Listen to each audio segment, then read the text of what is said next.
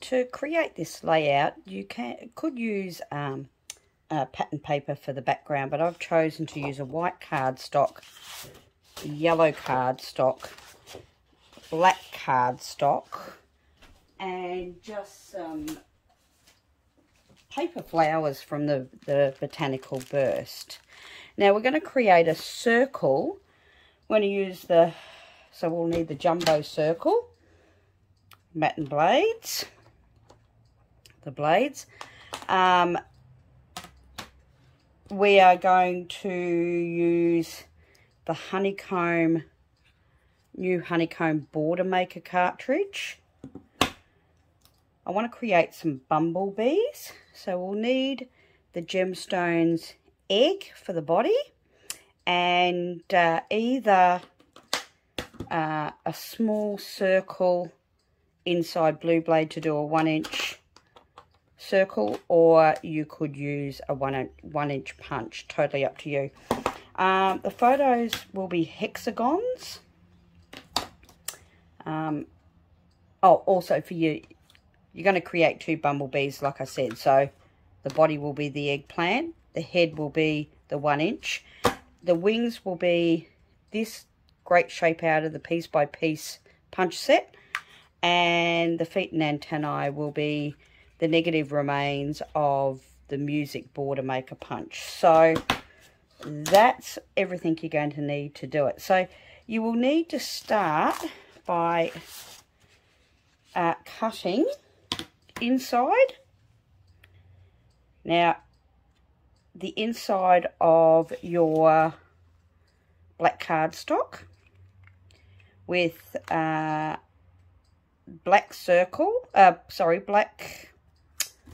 start again. You need to cut the inside of your jumbo circle first with the green blade, and then without moving you will use the red blade, and that will give you your circle. And the leftovers we will use to create the other elements on our page. Now you could do, if you want a wider ring, you could do the blue and the red, totally up to you. So that's what you're going to be left with to go on your white cardstock. So you will adhere that to somewhere in the center of the page. But before you do that, we need, put those to one side. I'm going to take your border maker system and your honeycomb cartridge, and the rest of the sheet of your black cardstock. And you will need to punch out 2 or 3 lengths of your honeycomb.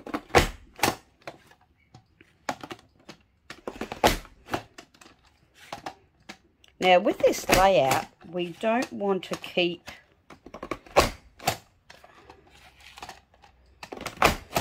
as such. So with this layout, we don't want to keep the honeycomb in full length. So you'll need a pair of precision point scissors, and I'll show you very shortly what you're going to do with those.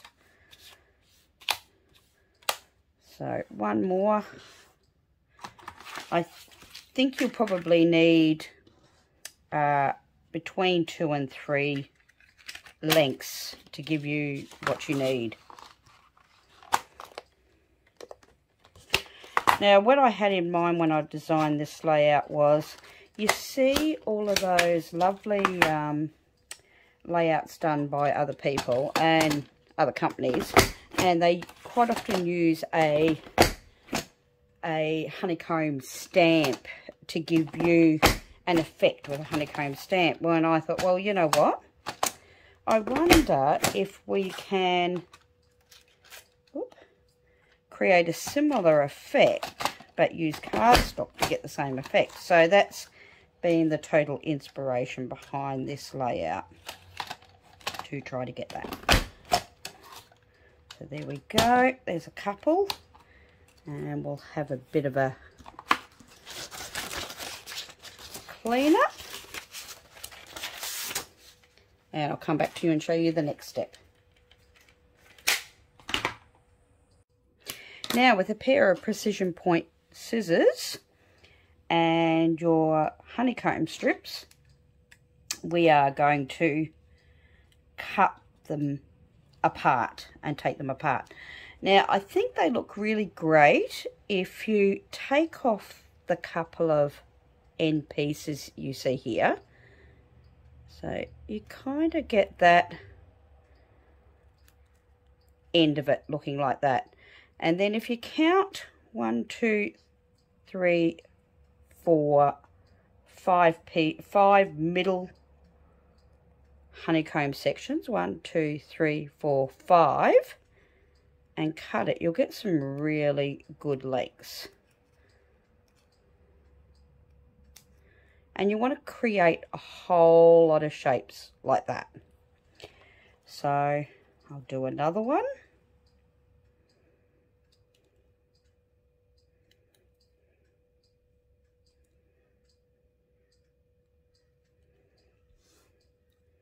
One, 2, 3, 4, 5. And you can do some shorter ones as well. So I'll do another long one. And I want to show you how these are going to go on the layout. 1, 2, 3, 4, 5.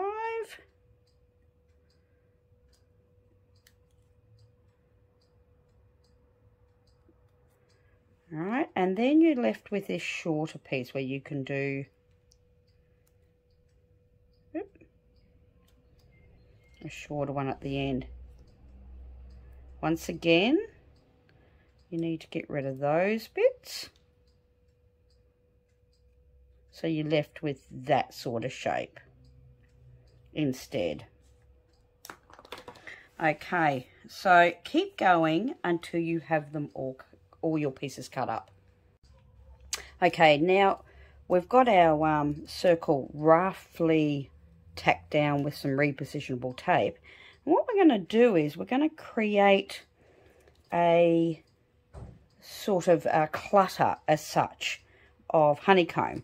So what you need to do, and hopefully you can see this properly what I'm doing here, is you need to pick a point in your honeycomb piece with the flat edges, and they need to join.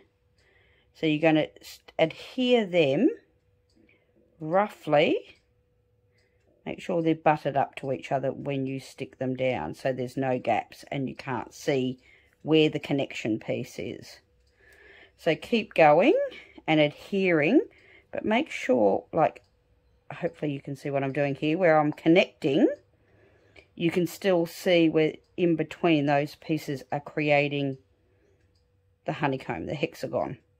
And keep doing that abstractly, however you like, until you have found the cluster that you like.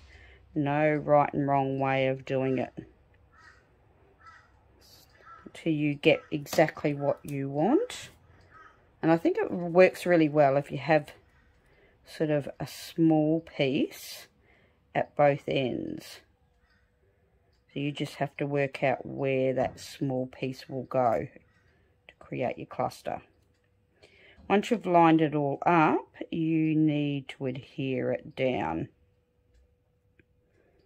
So you just work out roughly the shape you want. And like I say, there's no right or wrong way of doing it. You just need to work out what works for you. So once you do that, I'm doing a shape this end, and then I'm doing a shape up this end. So you will have several clusters going. And I haven't quite punched enough out here, so I'll have to go back and punch more. But you're getting the general idea. You just want it to create some dynamic shapes. So you can see how that's already looking a little bit abstract. So keep going until you've got a couple of abstracty shapes that both look like honeycomb. All right, we'll stick this down and we'll come back to you when we're done. Now to create your bumblebees, you will need to use some goldenrod or yellow cardstock, the gemstone with the egg shape, and your green blade. And for each bee, you will need to cut a yellow body, a black body with a green blade, exactly the same. Put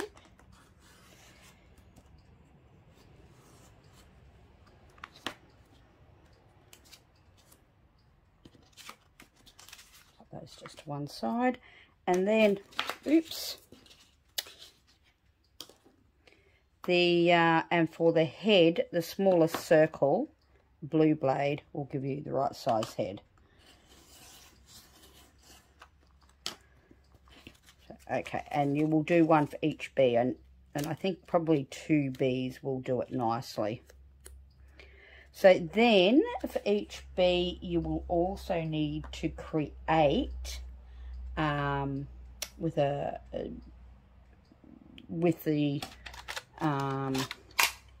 music note cartridge. You will need to punch out several of these for your antennae and legs.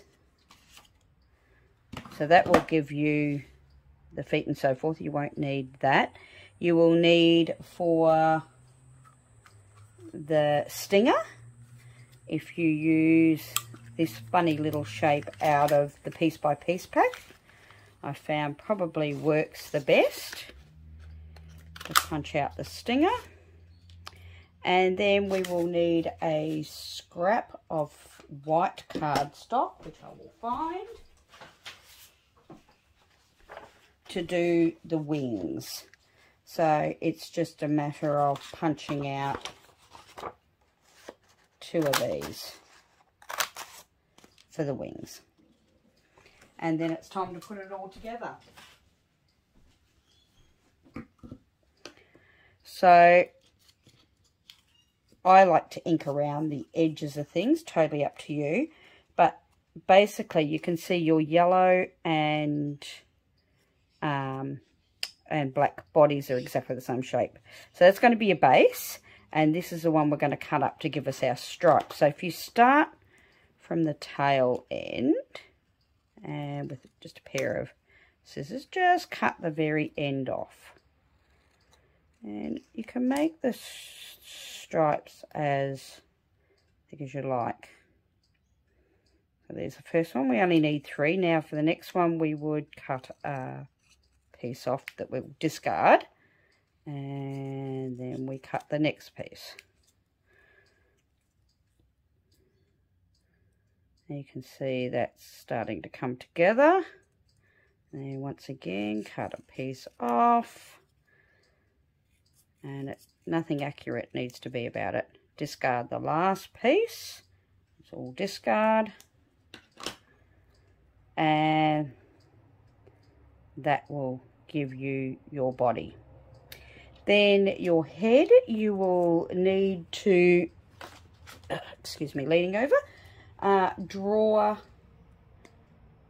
with your fine tip pen a couple of little eyes,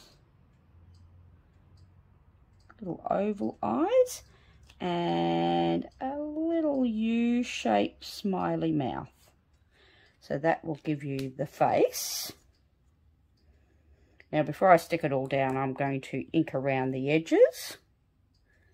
Now if you want it to run the other way, which I might do, just turn it around the other way so the body goes the other way. So then that will be my wings. Hopefully you can see all that. See it coming together. This will be my feet. his little bumblebee feet. Should be there. And, oops. And then the stinger needs to go that way underneath him. It needs to be adhered that way. So you can see the stinger coming into place. And then 2 of the plain music notes will become your little bee's antennae. And you can see how all that works. So I think I'll go and ink all the edges and then we'll put it all together and then we'll move on to our next step. Now we're going to cut some mats for our photos, and I actually haven't worked out what photos I want to use for this layout. It probably will be my youngest daughter because her name is Bailey and her nickname is Babley. So it will, you know, she gets called B all the time. So it'll probably be something for her, but I'll work those out. But I thought it'd be really lovely to use some little hexagons out of the inside of the jumbo heart, the hexagon out of that, not the jumbo heart, the heart out of the gemstones with the red blade to create some hexagons. So I've created 1 golden rod and 2 black. Probably will allow me to have 2 photos and a title. I think I'm possibly going to use the Happy Days title out of the must-have laser cut titles number 3, but we'll confirm that once I confirm my photos. But looking at that, I think that would be lovely. So let's go ahead and finish putting the rest of this together. Now we have some bees and we have our base. So you can see that I've gone ahead and stuck down all my honeycomb border bits that I cut up. I looked at, I haven't stuck these down yet, but you may, if you want to add extra intrigue, you may, the negative bits that come away, you may want to strategically place a few of those. I just want to show you what they are going to look like. So I think I will put my 2 bumblebees on the page. So I think possibly one facing this way here and the second one here, and then in the center will be our gorgeous photos and title.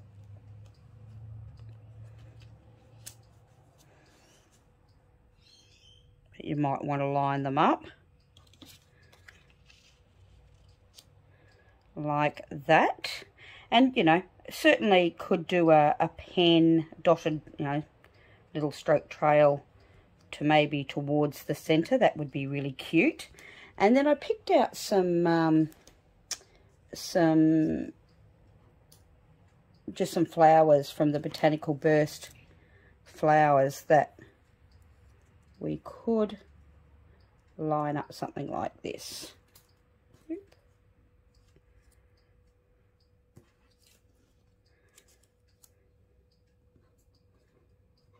And you will see that comes together quite nicely, whichever way you want to put it. Maybe that way, and maybe I'll put that one downwards. There we go. So it's a really cute layout, and I think like I say, once the bumblebee punch comes through, I'd be almost tempted to add another 1 or 2 bumblebees to it. But I'll come back to you once I've finished sticking everything down properly and with some photos. Thank you.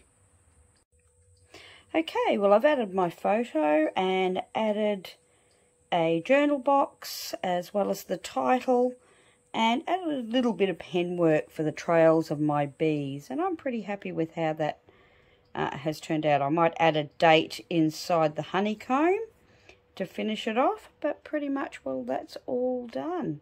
Hope you enjoy.